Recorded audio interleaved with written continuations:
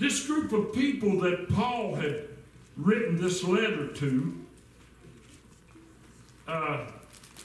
they was believers, Zach. Yeah. They was believers. And they're rich beyond measure in Christ Jesus. Now listen. But they was living as beggars, Tony. They was living as beggars spiritually.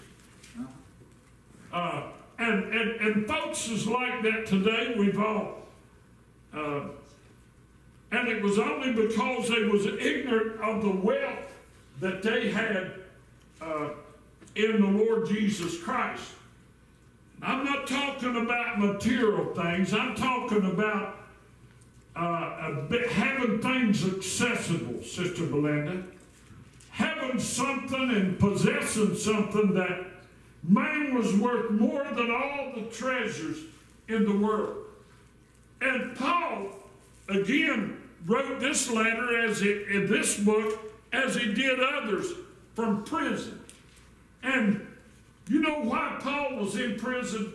I know some of you knows, but you know why, but there's some that don't know. You know why Apostle Paul was in prison at this time? Bob's shaking his head no. He don't know. He's a young Christian. Bob, Apostle Paul was in prison, put in prison by the leaders of the church. Amen? Yeah. He was put in prison by the leaders of the church. And you know what awful thing that Paul done? I'm going to tell you what preacher Paul done to get thrown in prison by the church. He took a Greek to church with him. Come on. You can look over in Acts chapter 21. You can find it. But the religious leaders here had put Paul in prison because he was going around telling everybody, hey, go to church with me. Come to church with me. Man, he had them all there. He had them all there, and he stirred the church out. And these folks, listen to me, these folks, these Ephesians, these people at Ephesus, they had it all. And Paul said, you folks is living like beggars. You're living way below your means. You don't even realize what you possess. And Brother Tony, I believe we do that. I believe I do that as your pastor. I believe when, and I really won't know my full potential, what I had in this life till I get to heaven. It's right at our fingertips. What does the Word of God say? It said, ask and it what? Yeah. Shall be given you. Yeah. Said, seek and you shall what? Find. Knock and what? It shall be open. My goodness gracious. And that's what Paul was saying to this group of Ephesians. He said, man, well, let's read chapter 2 again. Paul looked at him and he said, hey, folks, he didn't look at him. He wrote this letter to the Ephesian folks. And he said, hey, folks, you hath he quickened who were dead in your trespasses and sin. Who's that sound like? That sounds like us, don't Marty Erie. Sounds like that. God quickened us. We were dead, and God woke us up. Wherein in times past ye walked according to the course of this world, according to the prince of the power of the air. Sounds like us again, don't it? When we were in sin, we just went with the flow. What everybody else done, that's where we went done. What we done, where they went, that's where we went. He said, the spirit that now worketh in the children of disobedience, among whom also we all had our conversation in times past in the lust of our flesh, fulfilling the desires of the flesh and all the mind, and were by nature the children of wrath, even as others. Man, since I started trying to preach in 1985, I love it when the Lord would put verse 4 of chapter 2 on my heart to preach. So many times I've stood behind the sacred desk and the title of my message would be, But God. Verse 4, Paul said, But God, who is rich in mercy, for his great love wherewith he loved us, even when we were dead in sins, hath quickened us together with Christ. By grace ye are saved. Hath raised us up together and made us sit together in heavenly places in Christ Jesus, that in the ages to come he might shew the exceeding riches of his grace and his kindness toward us through Christ Jesus. For by grace are ye saved through faith, and that of not of yourselves, it is a gift of God, not of works, lest any man should boast. For we are his workmanship, created in Christ Jesus unto good works, which God hath before ordained that we should walk in them. Wherefore remember that ye being in time past Gentiles in the flesh, who are called uncircumcision by that which is called the circumcision in the flesh made by hand, that at that time ye were without Christ, being aliens from the commonwealth of Israel, strangers from the covenants of promise, having no hope, and without God in the world. What was he doing here, Marty? As I said when I first got up here, Paul was speaking to a people that was full of God. Zach, they had everything. They had knowledge and they had everything. But yet they was living as spiritual beggars. That's what we do sometimes. Verse 13, but now in Christ Jesus, ye who sometimes were far off are made nigh by the blood of Christ. For he is our peace, who hath made both one, hath broken down the middle wall, our petition between us. Man, the Jews had these rules and regulations. They had these petitions set up. Just like I said, they put Paul in prison because he had brought some unbelievers from another faith into the temple there. Man, it upset him. Man, we've got to be. And folks, that's what upset Jesus so much. People thought that they was something within themselves. But Paul told the church at Ephesus, he said, man, Jesus came with his blood and he broke down that wall of partition that had us separated. Said, for he is our peace, who hath made both one, hath broken down the middle wall partition between us, having abolished in his flesh the enmity, even the law of commandments contained in the ordinances, for to make in himself of twain one new man, so making peace, that he might reconcile both unto God in one body by the cross, having slain the enmity thereby. He reconciled us, Tony. He reconciled us to God. Jesus Christ did with the cross of Calvary. Man alive. He made a bond that was unbreakable. He came and preached peace to you which were afar off, and to them which were nigh. For through him we both have access by one Spirit unto the Father. Now therefore ye are no more strangers and foreigners and fellows, but fellow citizens with the saints and of the household of God. There ain't a person in this building, there's not a person viewing by live stream, there's not a person that'll view it a year from now. But the devil ain't made you feel at one time or another that you was nothing spiritual, that you was no child of God. But I said, Paul told these Ephesians, he said, ye are no more strangers and foreigners, but you're a fellow citizen with the saints and of the household of God.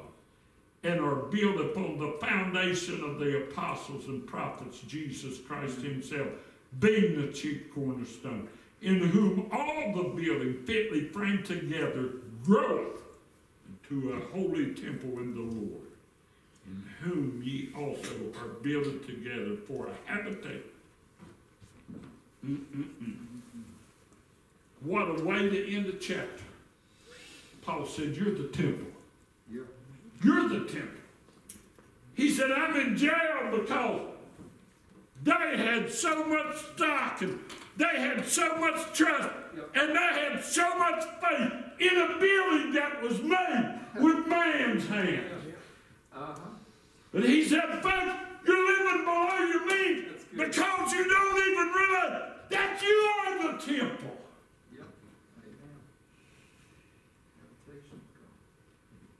He said, for an habitation of God through the Spirit. Amen. God's going all over the earth right now. All over the earth. Been that way for many, many, many years since the beginning of time. Looking for temples to dwell in. He ain't looking for a building. I thank God for Rumble Community Baptist Church building. God has blessed us. I'm telling you what, story after story since this church was built many years ago. Bob was talking about going after a pallet of water and come back with 4 pallets, just putting forth the effort. Tammy and Peggy and some more of them years ago. This church was just no road on it. The first time I was here, you've heard me tell, we came here to sing, had to carry all of that equipment up 9,000 steps up that hill out there. Man, we was mad at our mother for booking us in such a place. Of course, it didn't bother her.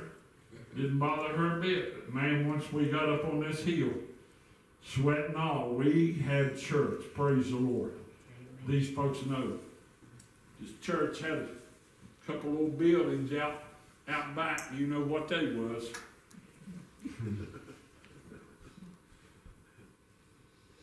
Didn't have no money.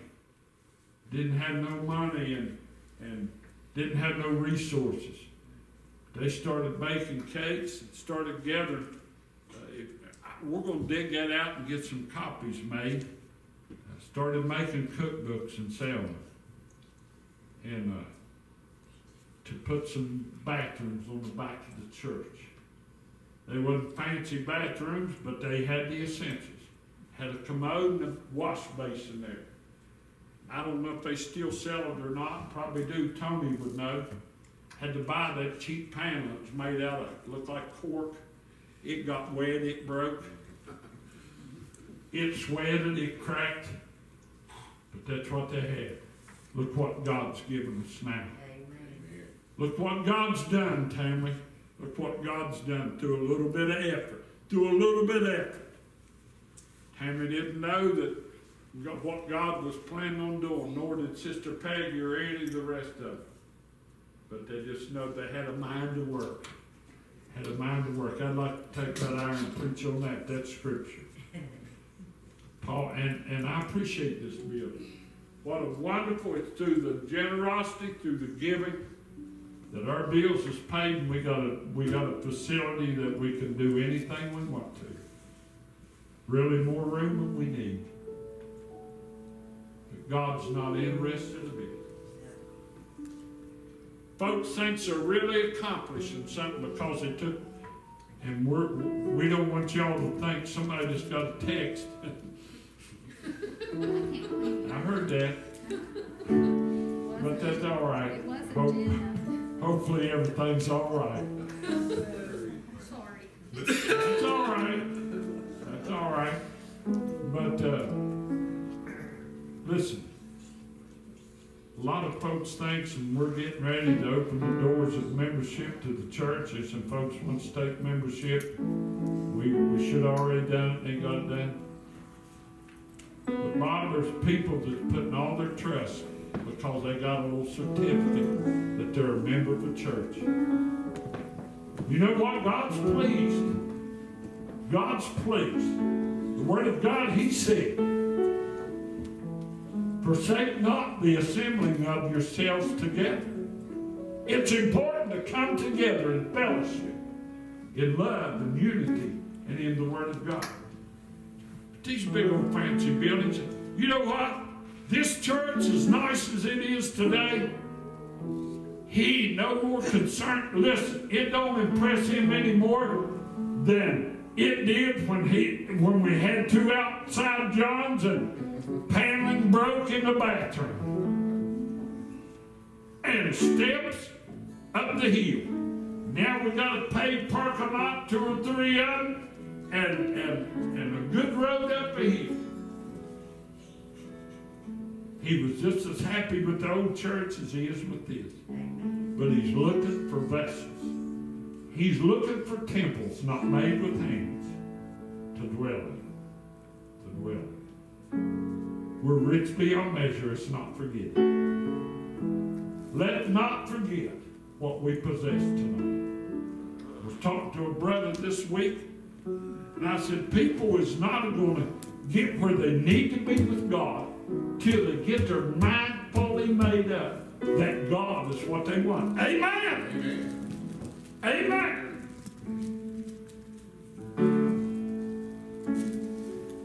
I've told numerous ones of them. I could call a man by name that lives within 3 miles of here. I told him 30 years ago. He was talking to me, and I called him by name, and just about called his name just now.